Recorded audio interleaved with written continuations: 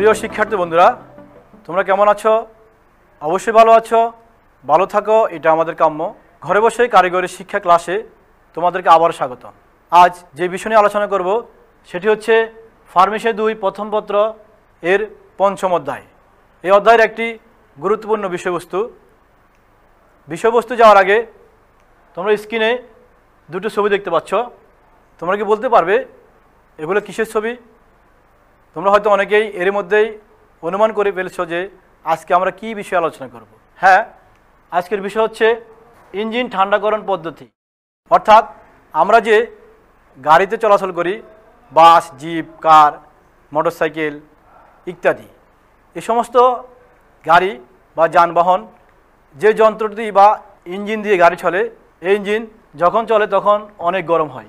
এই গরম বা উত্তপ্ত ইঞ্জিনকে যে পদ্ধতিতে ঠান্ডা করা হয় সেটি হচ্ছে মূলত ঠান্ডাকরণ পদ্ধতি। তাহলে বন্ধুরা চলো এই পাঠ শেষে তোমরা কি শিখতে পারবে। ইঞ্জিন কুলিং সিস্টেম কি তা বলতে পারবে, কুলিং সিস্টেমের প্রকারভেদ শিখতে পারবে, কুলিং সিস্টেমের বিভিন্ন অংশের নাম শনাক্ত করতে পারবে, কুলিং সিস্টেম কীভাবে কাজ করে তা ব্যাখ্যা করতে পারবে।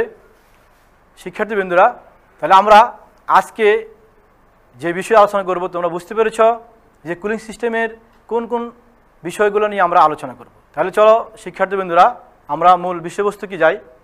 ইঞ্জিন ঠান্ডাকরণ পদ্ধতি অথবা কুলিং সিস্টেম, যে পদ্ধতিতে কিছু যন্ত্র বা যন্ত্রাংশের সমন্বয়ে ইঞ্জিনকে একটি নির্দিষ্ট তাপমাত্রায় ঠান্ডা করা হয় তাকে ইঞ্জিন ঠান্ডাকরণ পদ্ধতি বা কুলিং সিস্টেম বলে।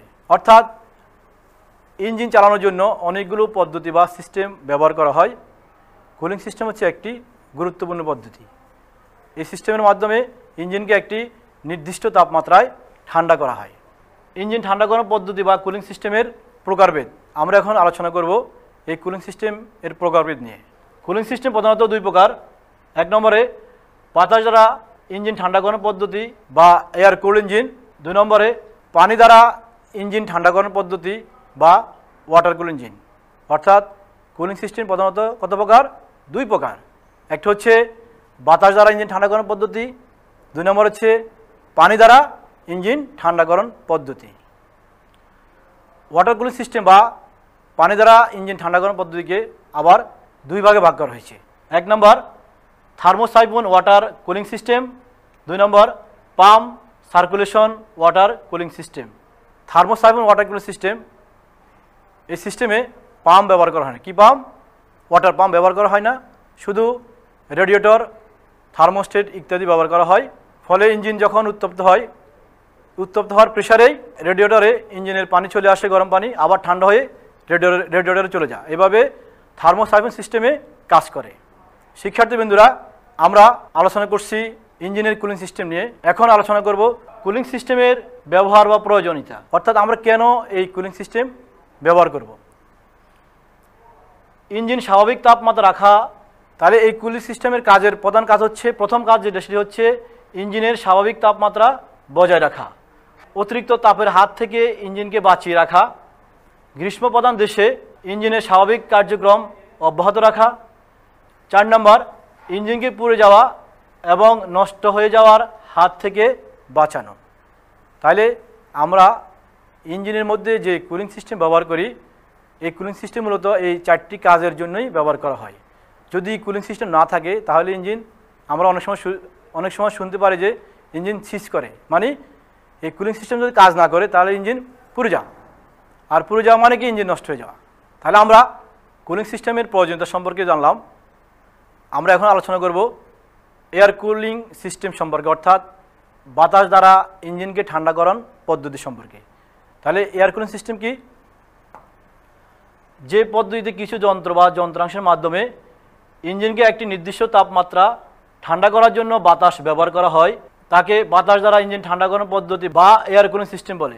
এই পদ্ধতিতে ইঞ্জিনকে ঠান্ডা করার জন্য প্রাকৃতিক বাতাস ব্যবহার করা হয়। হালকা ও ছোট যানবাহন যেমন মোটরসাইকেল, সিএনজি চালিত অটোরিকশা ইত্যাদিতে এয়ার কুলিং সিস্টেম ইঞ্জিন ব্যবহার করা হয়। তাহলে এই এয়ার কুলিং সিস্টেম ইঞ্জিন কোথায় ব্যবহার করা হয়? ছোট ছোট যানবাহনে, যেমন মোটরসাইকেল, আগে যখন ছিল টেম্পু বা এখন যেটা চলে সিএনজি চালিত অটোরিকশা, অথবা ছোট ছোট ঘাস কাটা মেশিন, অর্থাৎ যে কোনো ছোটো ইঞ্জিনে এই এয়ার কুলিং সিস্টেম ব্যবহার করা হয়। তাহলে আমরা এয়ার কুলিং সিস্টেম কি বুঝতে পেরেছি। শিক্ষার্থীবৃন্দরা, তোমরা স্লাইডে দুটি ছবি দেখতে পাচ্ছ। এটা হচ্ছে এয়ার কুলিং সিস্টেম ইঞ্জিন। এগুলো মোটরসাইকেল অথবা ছোট যানবাহন ইঞ্জিন। এই ইঞ্জিনগুলো মূলত বাতাসের সাহায্যেই ঠান্ডা হয়, এখানে কোনো পানি ব্যবহার করা হয় না। আমরা এখন আলোচনা করব পানি দ্বারা ইঞ্জিন ঠান্ডাকরণ পদ্ধতি বা ওয়াটার কুলিং সিস্টেম। সারা বিশ্বে এখন ইঞ্জিনকে ঠান্ডা করার জন্য যে পদ্ধতি ব্যবহার করা হয় এটি হচ্ছে সেই পদ্ধতি, অর্থাৎ ওয়াটার কুলিং পদ্ধতি। তাহলে চলো দেখে আসি ওয়াটার কুলিং পদ্ধতি কি। যে পদ্ধতিতে কিছু যন্ত্র বা যন্ত্রাংশের মাধ্যমে ইঞ্জিনকে একটি নির্দিষ্ট মাত্রা ঠান্ডা করার জন্য পানি ব্যবহার করা হয় তাকে পানি দ্বারা ইঞ্জিন ঠান্ডাকরণ পদ্ধতি বা ওয়াটার কুলিং সিস্টেম বলে। অর্থাৎ এই পদ্ধতিতে ইঞ্জিনকে ঠান্ডা করার জন্য শুধু পানি ব্যবহার করা হয়। তাহলে এখানে পানি ব্যবহার করার জন্য একটি নির্দিষ্ট পদ্ধতি থাকে, সেই পদ্ধতিতে পানি ব্যবহার করে ইঞ্জিনকে একটি নির্দিষ্ট তাপমাত্রায় রাখা হয়, ফলে ইঞ্জিন পুড়ে যাওয়ার হাত থেকে রক্ষা পায় এবং খুব সহজেই চলতে পারে। হ্যাঁ শিক্ষার্থী বন্ধুরা, তোমরা স্ক্রিনে একটি ছবি দেখতে পাচ্ছ।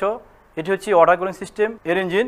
অর্থাৎ ইঞ্জিন বড়, যানবাহনও বড়, যেমন বাস, ট্রাক, কার, জিপ ইত্যাদি বড় বড় যানবাহনে অথবা মোটরযানে এই ওয়াটার কুলিং সিস্টেম ব্যবহার করা হয়। তোমরা স্ক্রিনে একটি ছবি দেখতে পাচ্ছ যে ওয়াটার কুলিং সিস্টেমের অংশসমূহ, অর্থাৎ পানি দ্বারা ইঞ্জিনকে ঠান্ডা করার জন্য কী কী অংশ ব্যবহার করা হয় এখানে দেওয়া আছে। উপর থেকে প্রেসার ক্যাপ, থার্মোস্ট্যাট, আপার hose pipe, radiator, cooling fan, water pump, transmission cooler, lower hose pipe, water reserve tank ইত্যাদি। অর্থাৎ এইসব যন্ত্রাংশ সমন্বয়ে একটি ওয়াটার কুলিং সিস্টেম গঠিত। আমরা এখন আলোচনা করব এই অংশগুলো সম্পর্কে, কোন অংশ কী কাজ করে সে সম্পর্কে। তাহলে চলো স্ক্রিনে দেখে আসি। তোমরা স্ক্রিনে একটি ছবি দেখতে পাচ্ছ, এর নাম রেডিয়েটর। আমরা এই ছবিটি দেখে অনেকেই চিনতে পেরেছি, গাড়ির সামনে একবার ফ্রন্টে এই যন্ত্রটি স্থাপন করা থাকে। মূলত এর সাহায্যেই ইঞ্জিনের গরম পানিকে ঠান্ডা করা হয়। ইঞ্জিন যখন গরম হয় তখন আপার ট্যাঙ্কে গরম পানি চলে আসে আপার হোস পাইপের মাধ্যমে। এই গরম পানি রেডিয়েটর কোরের মাধ্যমে যখন লোয়ার ট্যাঙ্কে চলে আসে তখন কুলিং ফ্যান এবং চলন্ত গাড়ির বাতাসের ঝাপটায় এই রেডিয়েটরের পানি ঠান্ডা হয়, ঠান্ডা হয়ে লোয়ার ট্যাঙ্কে এসে জমা হয়। এখান থেকে পানি বিভিন্ন মাধ্যমে ইঞ্জিনে অবস্থান করে এবং ইঞ্জিনকে ঠান্ডা করে। তাহলে আমরা বুঝতে পেরেছি যে রেডিয়েটর কি, এর কাজটা কি। হ্যাঁ শিক্ষার্থী বন্ধুরা, আমার স্ক্রিনে এখন যে ছবিটি দেখতে পাচ্ছি এর নাম আপার হোস পাইপ। রেডিয়েটরের উপরে আমি একটু আগে বলেছিলাম যে আপার হোস পাইপ এবং লোয়ার হোস পাইপ। এটা হচ্ছে আপার হোস পাইপ, অর্থাৎ উপরে ব্যবহার করা হয়। এর কাজ হচ্ছে এটি রেডিয়েটরের উপরের অর্থাৎ আপার ট্যাঙ্কের সাথে লাগানো থাকে। এই পাইপ দ্বারা গরম পানি ওয়াটার জ্যাকেট হতে রেডিয়েটর আসে। এই পানি মূলত ইঞ্জিনের তাপ শোষণ করে রেডিয়েটরে এসে ঠান্ডা করা হয়। এই পাইপের মুখে থার্মোস্ট্যাট বাল্ব লাগানো থাকে, অর্থাৎ এই পাইপ দিয়ে মূলত ইঞ্জিন থেকে গরম পানিটা রেডিয়েটর আসে এবং আবার এই পানি ঠান্ডা করে রেডিয়েটরের লোয়ার ট্যাঙ্কে জমা হয় এবং এই পাইপের মুখে কি থাকে, থার্মোস্ট্যাট বাল্ব থাকে। আমরা স্ক্রিনে এখন আরেকটি ছবি দেখতে পাচ্ছি, এর নাম লোয়ার হোস পাইপ। অর্থাৎ রেডিয়েটরের নিচে লোয়ার ট্যাঙ্কের সাথে এই হোস পাইপটা সংযোগ থাকে। এর কাজ হচ্ছে এটি রেডিয়েটরে লোয়ার ট্যাঙ্কের সাথে সংযোগ থাকে। এই পথ বা পাইপ দিয়ে ঠান্ডা পানি ইঞ্জিনের ওয়াটার জ্যাকেটে প্রবেশ করে ইঞ্জিনকে ঠান্ডা করতে সাহায্য করে। এই পাইপের মুখে ওয়াটার পাম্প লাগানো থাকে, অর্থাৎ এই পাইপ দিয়ে মূলত ঠান্ডা পানি ইঞ্জিনে প্রবেশ করে ইঞ্জিনকে ঠান্ডা করা হয়। Cooling fan. তাহলে কুলিং ফ্যানের কাজ কি? আমরা জানি কুলিং ফ্যানের কাজ হচ্ছে ঠান্ডা করা, যে কোনো বস্তুকে ঠান্ডা করার জন্য কুলিং ফ্যান ব্যবহার করা হয়। তাহলে এখানে কেন ব্যবহার করা হয় দেখে আসি। এটি রেডিয়েটরের পিছনে লাগানো এমন এক প্রকার ফ্যান যা বাইরের বাতাসকে টেনে ভিতরের দিকে নিয়ে আসে। উক্ত বাতাসে রেডিয়েটরের কোর বা এর ভিতরে অবস্থিত গরম পানি ঠান্ডা হয়। এটি ক্র্যাঙ্কশ্যাফট এর প্রান্তে লাগানো পুলি বা বেল্টের মাধ্যমে পরিচালিত হয়ে থাকে। অর্থাৎ আমরা যে ফ্যান নামে চিনি, যে ফ্যান বাতাস বাইরের দিকে আসে অর্থাৎ ঠান্ডা করে, আর এই ফ্যান দিয়ে কী করা হয়, এই ফ্যান দিয়ে বাইরের বাতাসটাকে টেনে নিয়ে আসে ইঞ্জিন ঠান্ডা করে এবং রেডিয়েটরে থাকা গরম পানিকেও ঠান্ডা করে। আমরা এখন স্ক্রিনে যে ছবিটি দেখতে পাচ্ছি এর নাম থার্মোস্ট্যাট বাল্ব। এই থার্মোস্ট্যাট বাল্বের কাজ কী? এই থার্মোস্ট্যাট বাল্ব রেডিয়েটরের অর্থাৎ ওয়াটার কুলিং সিস্টেমের একটি গুরুত্বপূর্ণ অংশ।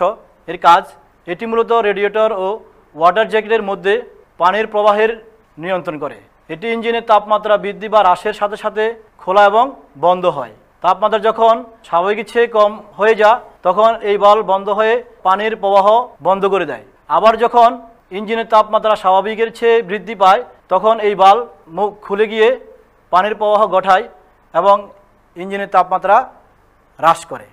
অর্থাৎ এই বাল্ব মূলত ওয়াটার কুলিং সিস্টেমে যে পানি ব্যবহার করা হয় সেই পানির প্রবাহকে নিয়ন্ত্রণ করে। একবার পথ খুলে দেয়, আবার পথ বন্ধ করে দেওয়া হয়। আমরা এখন স্ক্রিনে যে ছবিটি দেখতে পাচ্ছি এর নাম ওয়াটার পাম্প। পাম্পের কাজ কি তোমরা অনেকেই জানো, যে পাম্পের কাজ হচ্ছে যে কোনো তরল পদার্থকে এক স্থান থেকে অন্য স্থানে স্থানান্তর করা। তাহলে আমাদের এই ওয়াটার কুলিং সিস্টেমে পাম্পের কাজ কি আমরা দেখে আসি। এটি মূলত ইঞ্জিনের শীতলীকরণ পদ্ধতিতে ব্যবহৃত পানিকে ইঞ্জিনের বিভিন্ন অংশে পরিচালনা করে। এটি ক্র্যাঙ্কশ্যাফটের প্রান্তে লাগানো পুলি বা বেল্টের মাধ্যমে পরিচালিত হয়ে থাকে। অর্থাৎ এই পাম্প রেডিয়েটরের লোয়ার ট্যাঙ্কে অবস্থানরত ঠান্ডা পানিকে টেনে নিয়ে ইঞ্জিনের ওয়াটার জ্যাকেটে পৌঁছায়।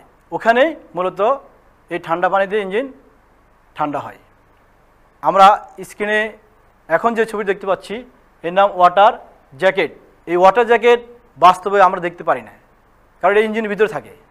এখানে আমরা ছবিতে দেখতে পাচ্ছি যে ওয়াটার জ্যাকেট হচ্ছে দুটি সিলিন্ডারের মাঝখানে এক ধরনের ফাঁকা জায়গা থাকে, সেটাই ওয়াটার জ্যাকেট যা ছবিতে দেখা যাচ্ছে। তাহলে ওয়াটার জ্যাকেট কি? ইঞ্জিন সিলিন্ডারের চারপাশে পানি চলাচলের কিছু ফাঁকা জায়গা রাখা হয়, যেখানে ঠান্ডা পানি এসে ইঞ্জিনের তাপমাত্রা হ্রাস ঘটিয়ে থাকে। ওয়াটার পাম্পের মাধ্যমে এই পানি ওয়াটার জ্যাকেট প্রবেশ করে, এই পানি ওয়াটার জ্যাকেটে প্রবেশ করে, এই পানি ওয়াটার জ্যাকেট হতে তাপ শোষণ করে পুনরায় রেডিয়েটরে ফিরে যায়। অর্থাৎ ইঞ্জিনের অভ্যন্তরে পানি দিয়ে ইঞ্জিন ঠান্ডা করার জন্য যে অংশে পানি পৌঁছে এই অংশগুলোর নামই হচ্ছে ওয়াটার জ্যাকেট। আমরা স্ক্রিনে আরেকটি ছবি দেখতে পাচ্ছি, এর নাম টেম্পারেচার গেজ। টেম্পারেচার গেজ মানে তাপমাত্রার একটা গেজ। এর কাজ কি? এটি ইঞ্জিনের তাপমাত্রা নির্দেশ করে থাকে। টেম্পারেচার গেজ দ্বারা ইঞ্জিনের তাৎক্ষণিক তাপমাত্রা কত তা জানা যায়। তাহলে ইঞ্জিনের একটি স্বাভাবিক তাপমাত্রা আছে, সেই তাপমাত্রা কত থাকে এই টেম্পারেচার গেজের সাহায্যে তা আমরা পরিমাপ করতে পারি। শিক্ষার্থীবৃন্দরা, আমরা এতক্ষণ ওয়াটার কুলিং সিস্টেমের যে অংশগুলোর সাহায্যে কাজ করে অর্থাৎ ইঞ্জিনকে ঠান্ডা করে সেই অংশগুলোর কাজ এবং ছবি দেখতে পেরেছি কোন অংশ কীভাবে কাজ করে সেগুলা। আমরা এখন দেখব ওয়াটার কুলিং সিস্টেমের প্রবাহ চিত্র অর্থাৎ কিভাবে কাজ করে সেই সম্পর্কে আলোচনা করব। আমরা এখন স্ক্রিনে দেখতে পাচ্ছি যে ওয়াটার কুলিং সিস্টেমের একটি প্রবাহ চিত্র। এখানে দেওয়া আছে ওয়াটার পাম্প। ইঞ্জিন যখন অপারেটিং তাপমাত্রার উপরে হয়ে যায় তখন ওয়াটার পাম্পের মাধ্যমে রেডিয়েটরের লোয়ার ট্যাঙ্কে থাকা ঠান্ডা পানিকে লোয়ার হোস পাইপ দিয়ে ওয়াটার জ্যাকেটে স্থানান্তরিত করে। এখানে গরম পানি তাপ শোষণ করে হিটারের মাধ্যমেও এই পানিকে ঠান্ডা করে যখন এই গরম পানি অপারেটিং তাপমাত্রার উপরে হয়ে যাবে তখন থার্মোস্ট্যাট বাল্ব গরম পানির পথকে খুলে দিয়ে আপার হোস পাইপের মাধ্যমে গরম পানিকে রেডিয়েটর আপার ট্যাঙ্কে পাঠায়। ওখানে রেডিয়েটর এই গরম পানিকে আবার ঠান্ডা করে লোয়ার ট্যাঙ্কে পৌঁছিয়ে দেয়। এভাবে পর্যায়ক্রমে চক্র আকারে এই পানির সাহায্যে ইঞ্জিনকে ঠান্ডা করা হয়। শিক্ষার্থী বন্ধুরা, আমরা এখন আলোচনা করছি ইঞ্জিনের কুলিং সিস্টেম নিয়ে। এই কুলিং সিস্টেম কীভাবে কাজ করে চলো একটি ভিডিও দেখে আসি।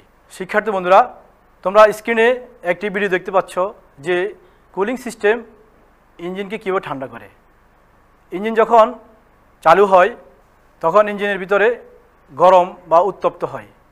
এই উত্তপ্ত ইঞ্জিন ঠান্ডা করার জন্য ওয়াটার জ্যাকেটের ভিতরে পানি সরবরাহ করা হয়েছে এবং পিস্টন উঠানামা করছে সিলিন্ডারের ভিতরে।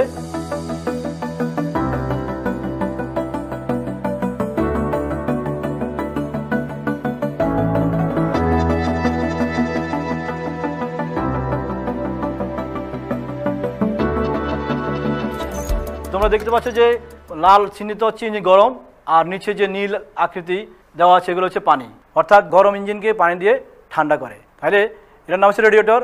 রেডিয়েটরের মাধ্যমে বাতাসের সাহায্যে এই গরম পানি ঠান্ডা হয়ে আবার ইঞ্জিনে চলে আসছে। আমরা এতক্ষণ দেখছিলাম ওয়াটার কুলিং সিস্টেম ইঞ্জিন, এখন দেখব ভিডিওতে এয়ার কুলিং সিস্টেম ইঞ্জিনকে ঠান্ডা করে। এটা হচ্ছে মোটরসাইকেলের একটা ইঞ্জিন। এখানে দেখা যাচ্ছে যখন মোটরসাইকেল চলে তখন মোটরসাইকেলের ইঞ্জিনের মধ্যে কিছু কাটা দাগ আছে জানো, ফিন্স বা কোর, এর মাধ্যমে যখন বাতাস চলে আসে তখন বাতাসটা আটকে গিয়ে ইঞ্জিনটাকে ঠান্ডা করে, যেটা তোমরা ভিডিওতে দেখতে পাচ্ছ যে বাতাস কীভাবে ইঞ্জিনকে ঠান্ডা করছে। শিক্ষার্থী বন্ধুরা, তোমরা ইঞ্জিনের কুলিং সিস্টেম এর একটি ভিডিও দেখেছো। ভিডিও দেখে তোমরা কীভাবে কুলিং সিস্টেম কাজ করে তা দেখতে পেরেছো এবং বুঝতে পেরেছো যে কত সহজে ইঞ্জিনকে ঠান্ডা করার জন্য বাতাস এবং পানি ব্যবহার করা হয়, যা আমরা বাস্তবে ইঞ্জিনে যে কাজ করে এটা আমরা দেখতে পাই না, যেটা আমরা ভিডিও দেখতে পেরেছি। শিক্ষার্থী বন্ধুরা, আমরা আজকে আলোচনা করেছিলাম ইঞ্জিনের কুলিং সিস্টেম নিয়ে, অর্থাৎ গরম ইঞ্জিনকে কীভাবে ঠান্ডা করা হয় সেই পদ্ধতি সম্পর্কে আলোচনা করেছিলাম কুলিং সিস্টেম কি, এর প্রকারভেদ, এর বিভিন্ন অংশের নাম, কিভাবে কাজ করে এবং এর একটি ডায়াগ্রাম। তোমরা অবশ্যই মনোযোগ দিয়ে ক্লাসটি দেখেছ এবং শুনেছ। তোমাদের পরীক্ষার সময় অনেকগুলো প্রশ্ন আসবে, যে প্রশ্নগুলো আমরা ক্লাসের ফাঁকে ফাঁকে বলেছিলাম, তোমরা অবশ্যই খাতা নোট করে রেখেছিলে।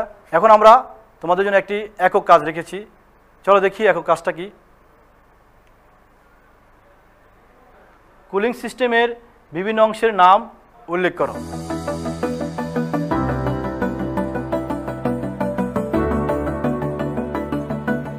তাহলে তোমরা একা একা সবাই এই কাজটি করবে। আমাদের আলোচনার ভিতরে এই প্রশ্নের উত্তর ছিল, অবশ্যই তোমরা দেখেছিলে। এরপর তোমাদের জন্য একটি মূল্যায়ন শীট আছে, আমরা এই ক্লাস শেষে তোমরা কী শিখেছ সেই ব্যাপারে একটি মূল্যায়ন করব। 1 নম্বরে ওয়াটার কুলিং সিস্টেম কাকে বলে, এয়ার কুলিং সিস্টেম বলতে কি বোঝায়, ওয়াটার কুলিং সিস্টেম কত প্রকার ও কী কী, এবং থার্মোস্ট্যাট ভালভ এর কাজ কী।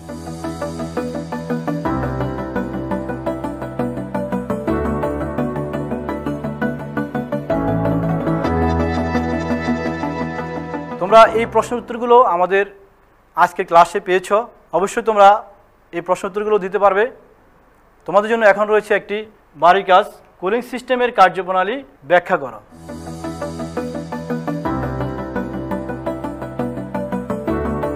শিক্ষার্থী বন্ধুরা, আজকে আমি পাঠ শেষে তোমাদেরকে যে প্রশ্নগুলো দিয়েছিলাম, এই প্রশ্নগুলো পরীক্ষার সময় আসতে পারে। অবশ্যই তোমরা এই প্রশ্নগুলোর উত্তর খাতা লিখে রাখবে এবং মুখস্থ করে দিবে। যখন ক্লাস শুরু হবে, শ্রেণী শিক্ষককে এই প্রশ্নের উত্তরগুলো জমা দিবে। তোমাদের কাছে বই এবং সিলেবাস আছে, তোমরা যতটুকু সম্ভব সিলেবাস শেষ করবে। তোমরা ভালো থাকো, সুস্থ থাকো। আল্লাহ হাফেজ।